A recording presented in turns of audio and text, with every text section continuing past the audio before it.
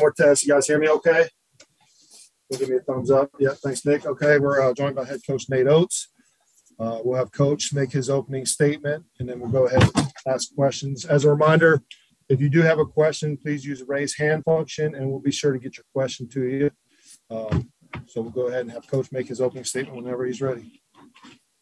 Yeah, tough loss. I mean, I thought guys fought pretty hard for most of the game. We're up 1 on the glass at the under 8 media timeout.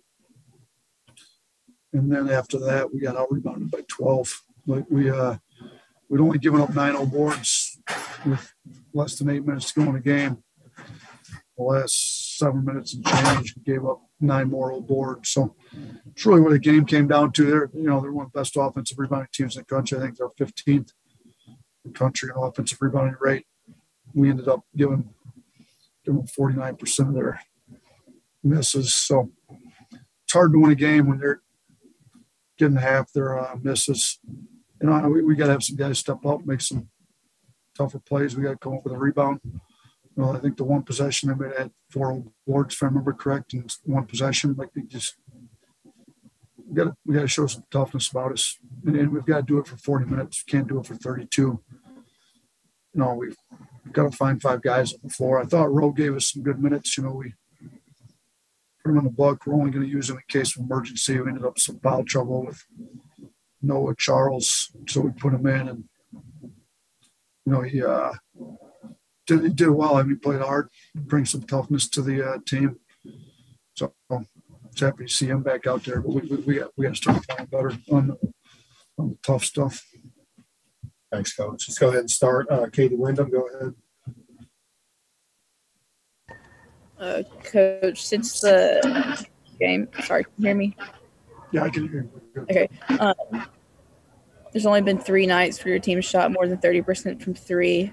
What kind of you think are the issues from beyond the arc right now? Yeah, I think some guys are second guessing. Good shot, bad shot. Shackelford's a way better shooter. I think the ball's stuck too much this year. I don't think that was a major issue tonight, but teams are switching us, and we're not. If they switch us, you got to be able to beat the switch, force out, spray the ball out. We're not able to beat the switch as well as we did last year. When they switched to some last year, we were able to use Herb to kind of back down some guards, and then they have to double, and we got the ball spraying around. We haven't done much to that. We may be able to do that with Rojas and maybe a little bit with Noah now, but we've got to do a better job finding, guys. We got to create 2-on-1s.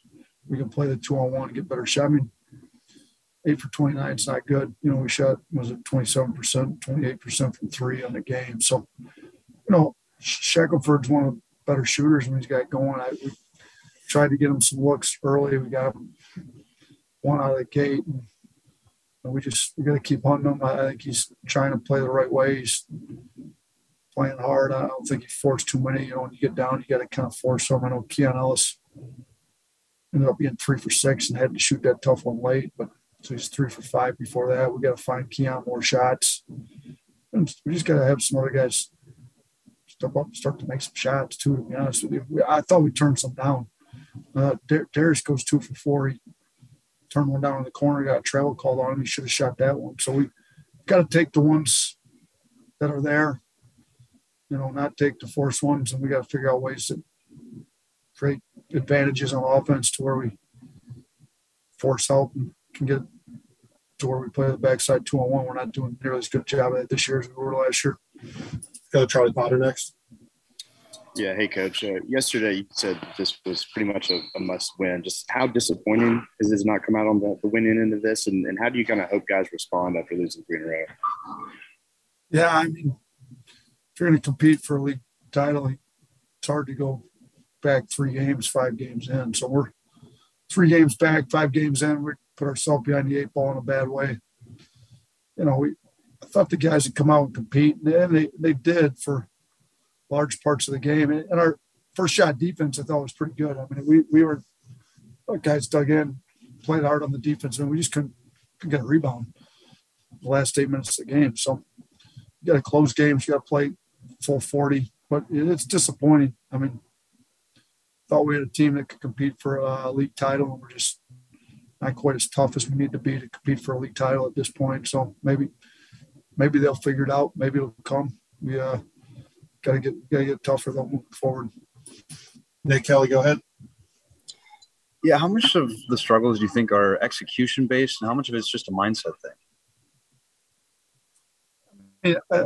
The rebounding's a mindset thing. Like, I mean, we did have to switch some there late because we were some coverage stuff, but I mean, a lot of that we just missed checkouts, or we just got kind of bullied. So it's a physicality deal. We're starting Keon Ellis at the 3, and he's a little light then, but I mean, Keon led us in rebounding tonight, so he led us in defensive rebounding. Him and Charles both had 5. He led us in overall rebounding of 7. So not sure Keon Ellis is the issue. He's, probably the most undersized at his position of anybody on the team. So I think it's more a mindset deal. I think it's guys got to get a little tougher. They got to decide we're going to rebound the ball. And if you really want to win, I told him it's winning's hard in this league, really hard. We went to Missouri, who's, analytic wise, one of the bottom 2 teams in the league. And we lost there because we didn't play hard enough. Auburn comes to our place. We're at home. We didn't lose a home game all last year in the league. And Auburn's a good team. I mean, I think LSU at one point, I don't know if they still are, they're up close. They were number 1 in the country in defensive rating. Like LSU's coming in Wednesday. I mean, we got to play the number 1 defense in the country if that's where they're still at. So winning's really hard in this league. Losing's real easy.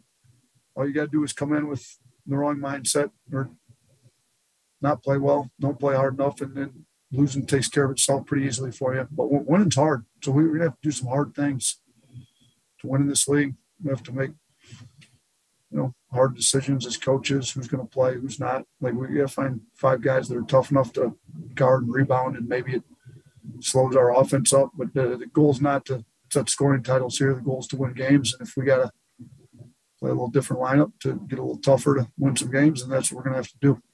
All right, let's finish up here with Austin Hand. Go ahead, Austin. Hey, Coach, it's kind of been a problem for a couple of games now. You had 26 more personal fouls tonight, and a lot of it's in the bigs. What is the issue, you think, with defending without fouling? Yeah, Noah's had some real issues. Noah's been playing really well. Just can't stay out of foul trouble. He's getting some reaching fouls, pick and rolls. We showed him a whole edit of his unnecessary fouls. We've got to get him to stop doing that. He's playing really good basketball. I mean, he wasn't in long enough. He only went 0 for 1 from 3. He's shooting the ball well. I think before tonight, he was shooting 63% 3 in conference play, giving us a different dimension.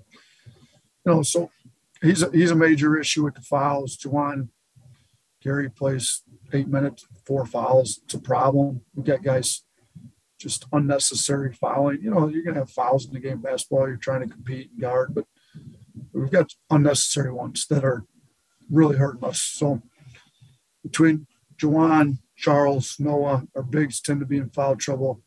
Rose, undersized, playing the 5 a lot, playing the 4 when he's not quite 100% healthy. So he, not surprised he had 4 fouls in 17 minutes, but Noah's a big one. Juwan's a big one. Those guys got to stay out of foul trouble a little bit better. Keon Ellis played really hard for a lot of minutes tonight. I think he led us in 34 minutes. So him having 4 fouls in a tough physical game is probably not the end of the world, but those other guys got to be better for us. All right. Thanks, Coach.